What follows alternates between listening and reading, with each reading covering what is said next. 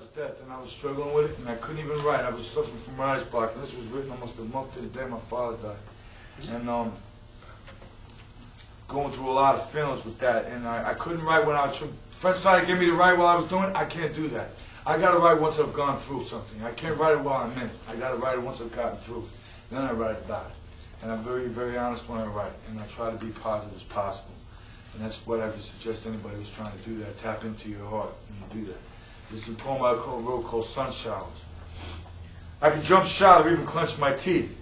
I could just run and hide from the pain I lie beneath. Yet beneath all that is still another surface. Digging deep with honest hands, I find the truth in all of its purpose. My feelings can consume me, assaulting me in an endless flood, seeping through my skin and entering my blood. Rummaging through my vital sensitive veins, traveling with quickness, my feelings can cause great pain.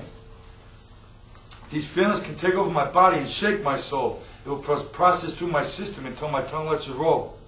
By the time my feelings have completely ran their course, I can then translate the lesson into speech with heartfelt force. Sharing with another has now made me wise, wise to the clouds that may crowd your skies. Relating my experience makes me stronger through the pain, realizing with the cleansed spirit that every cloud holds the rain. The clouds of my skies are an emotional accumulation. Storms can build inside me, which necessitates great precipitation. The sun of growth's enlightenment, just behind the cloud's shroud, can clear away pain's debris and shine so loud and proud. The warmth of growth will release my unspilled tears, cascading all over me, resolving my pain and my fears.